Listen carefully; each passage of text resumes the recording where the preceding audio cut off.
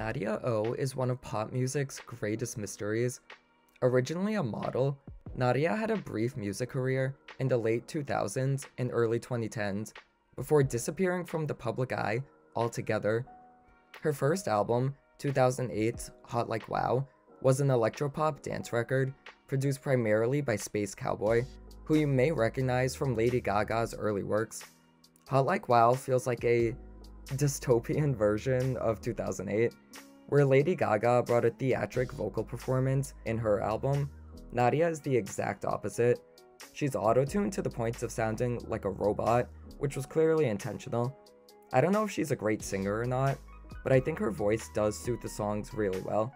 She sounds like a dead-eyed party girl who may have taken some illicit substances and is now chasing after boys and living it up in the club.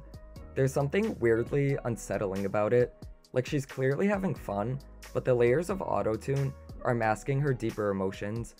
Alright, let me stop psychoanalyzing for a second and just say Hot Like Wow is a great dance album. Space Cowboy's glitchy, shimmery production, along with Nadia's monotone delivery, make it simultaneously stand out from other musical acts of this era, while also sounding just like them. Obviously, 2008 was a golden era for party music, but Hot Like Wow feels a bit more experimental than its contemporaries.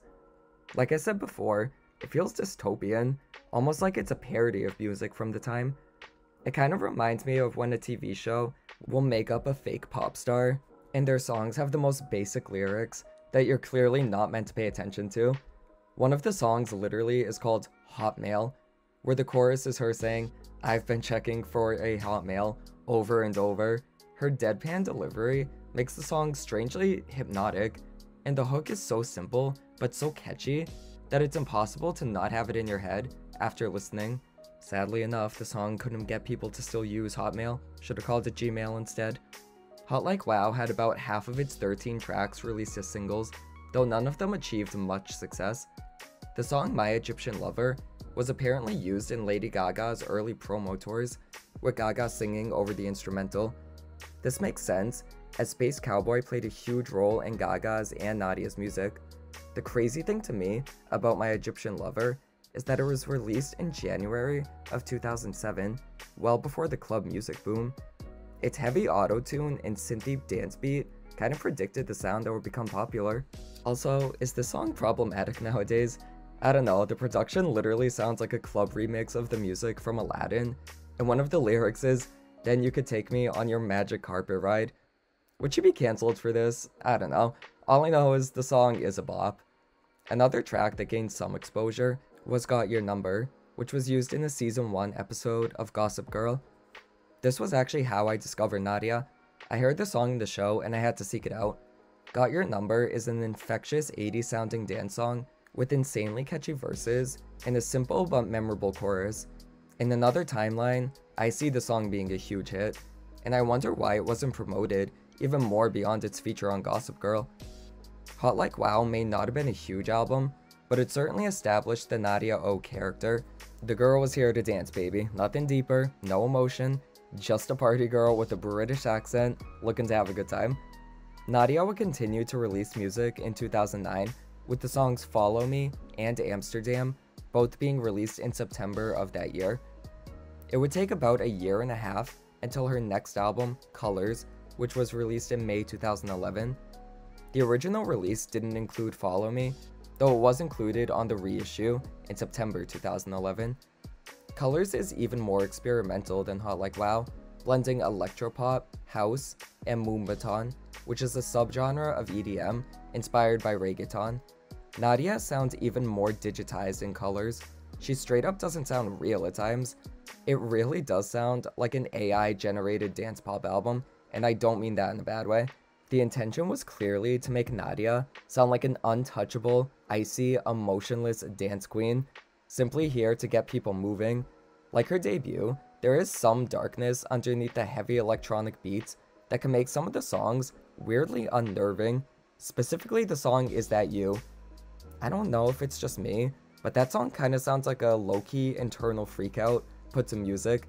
I can't really explain it, it's just kind of unsettling, you have to hear it for yourself.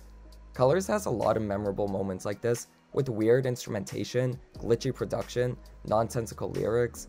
The song Taken Over the Dance Floor is especially ridiculous, with lyrics like Moombaton, Don Julio Patron, we get it popping ton, up in the clubbing ton, we Cape Middleton, swagging ton.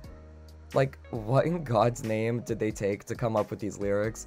As funny as they sound, I actually think they work really well in the song.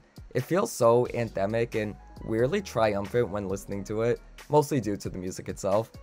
The album feels like somebody put Lady Gaga's The Fame and Britney's Blackout through the laundry together, and they both came out slightly deformed.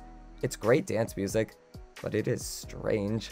What's crazy to me is this album kind of predicted the avant-garde hyperpop sound that would become popularized by the record label PC Music and artists like Charlie XCX. It sounds like something that would be popular among PC Music fans with its computerized robotic vocals and loud, often frantic production. I'm not really a big fan of PC Music, but going off of what I've heard of it, Colors sounds like it was a prototype for this sound. This was the second time Nadia was ahead of the curve in predicting the sound of pop music, or I guess in this case a subgenre of pop music, but still, it's damn impressive. Unfortunately, Colors didn't really make much noise despite 6 singles being released. Weirdly enough, the song Rip It Up from her first album was released as a promo single in February 2012, 4 years after Hot Like Wow, and well into the Colors era. God knows why that song was chosen. I mean, it's legit a minute and a half. What exactly were they hoping would happen with it? Anyways, in March 2012, Nadia released her final single called Slapper, and let me tell y'all, the title does not lie. It's my favorite Nadia O song, hands down. There's so many individual highlights stuffed into its 2.5-minute runtime, with quotable lyrics and production that keeps throwing in different musical elements that make the song interesting. It's one of those songs that, even if you find it annoying, you just can't stop listening to it because of how strange it is. The song is a dance pop track with hip hop and trap influences, a full year before Katy Perry's Dark Horse would mix pop and trap music and make trap music explode in mainstream popularity. Nadia was chronically ahead of her time. And yes, I know trap music was around long before 2012, but pop artists didn't really incorporate that sound into their music until the mid-2010s, and Nadia once again predicted this trend. Slapper was the last song she released, and she's dropped off the radar completely since then. Her last Instagram post was in 2012, and her website is clearly stuck back there as well, as it's still promoting Colors. Nadia O is one of the most perplexing artists I have ever come across. Here's this random model from England who dropped 2 albums that, intentionally or not, predicted musical trends that have become mainstream. She worked with Space Cowboy, another musical act who seemingly disappeared after having a huge effect on the music industry with his production for Lady Gaga. Why was Nadia's music not bigger? Did it have to do with her label not promoting it properly? Was there genuinely just no interest? Did Nadia enjoy making music? Was she planning on just having a couple of albums? Or did she want to have more success? And why is there so little information about her? Is she actually a robot? Was that just her natural singing voice and not auto-tune? Who knows? Nadia O is one of pop music's greatest mysteries to me, but the only thing that isn't questionable is that her music absolutely slaps. We may not know anything about her, but hey, at least she gave us some great songs.